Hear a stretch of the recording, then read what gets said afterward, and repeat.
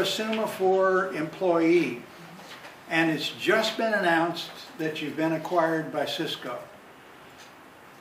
what is your immediate concern? What's the first thing that you worry about? Why do we want to do that?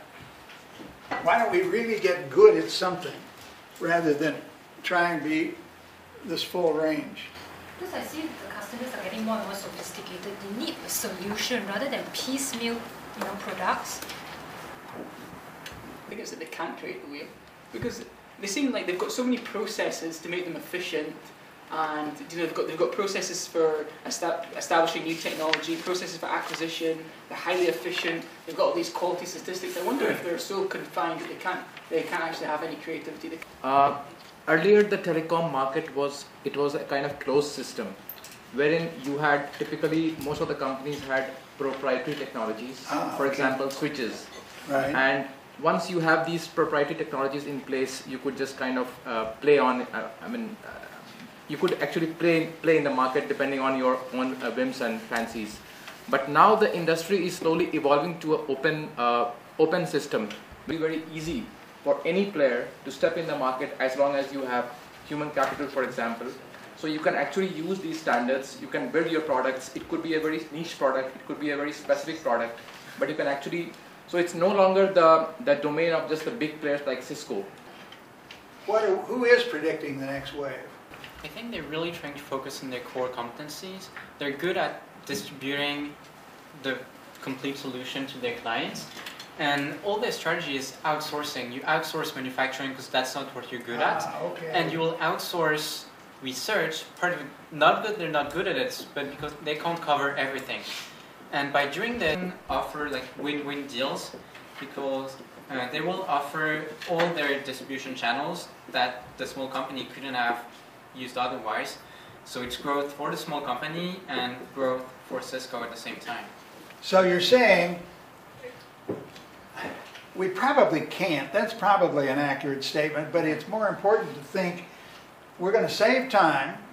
It's more efficient because we're focusing on what we're good at, and we're probably saving money. Why we're doing all these acquisitions,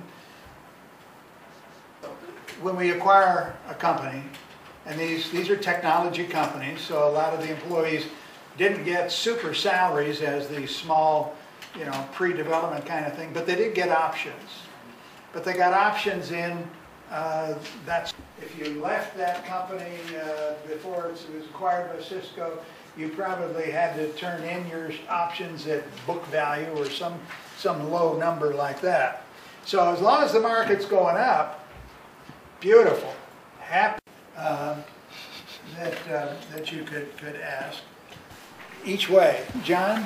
This is like the mandatory one. That's what they break it down to. And I think it's quite good to make sure that everyone has consistent information systems and processes in place when you merge with a company, because then you're all on the same page rather than being on different pages. Anything else? What Cisco is trying to do is, the very day we start owning your company, we'll put your products on our books. And for Cisco, reputation is extremely important, so they want to make sure that quality is here from day one. Boy, so that you arrive and can look up at the catalog and there is your product. But what's the benefit, Susan? I think for Cisco-wise, right, they would like to put the product onto their catalog as soon as the day they acquire the company. Yeah. Do you think this helps on the integration process? You show up day one. And sometimes two companies merge. You're sitting, when are things going to change? What's happening? Nothing seems to change too much. But this is like instantaneous, and then you think, wow, okay, it's actually gone through. It's a realization shock, I think. We've got some Japanese. There is also one key point here is the approach that a company like Cisco has and an approach like, say, a small company like Sema4 has. Now, typical small companies like Sema4, the main key driving point for them is, for example, how faster you can hit the market with your product. Yeah. So their concern probably at that point of time is not so much about the quality or the defect rate. It is about when you ship the same product to a Cisco's product line. Cisco perhaps cannot compromise with the quality or the defect. They would have some internal standards. It could be Six Sigma, it could be whatever. Every time an order is placed, automatically you can monitor volume, you can monitor inventory of materials, but also parts. So eventually it will largely increase efficiency. And, you know, we really are focused on controlling that future production, that whole system. I also want to get into what's flexible, but Identify redundancies as far as the different suppliers are concerned. redundancies, yeah. So you could actually eliminate one or more of these suppliers once you find that you have the same set of suppliers for both of these companies. The sales and distribution system to really grow big. I mean, in the past when the company is small, maybe the reliability is not that crucial. But as the company ramps up, all this reliability of supply, all this becomes even more crucial. Right. A custom, like it, a custom to it, and dislike it.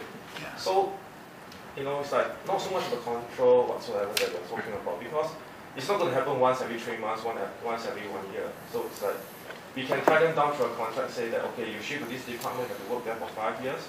So you have this major ship, you have advisor. On one hand, you also offer some form of refreshment to what they're doing. And this is actually another plus point to retain employees, because there are so many things they can do within Cisco. I'm wondering if there's some similarity or some contrast, really, between this and Cooper Industries, where pretty low, more mundane manufacturing processes, where you might want to have a more tight control and all. Where we're not dealing with 5-year-olds here. We're dealing with mature, scientifically oriented, and you expect responsible behavior. Give them a little flexibility, but respect. Now, there is a balance between Susan's, you know, trying to fence them in a little bit, and Xavier's a little more free range. So it's just a matter of balancing their offer. Philip? They also have a retention bonus, which I'm sure is quite Got good. money. If all else fails, we'll offer money. So we have a retention bonus that if they stay through that time period, they get the money.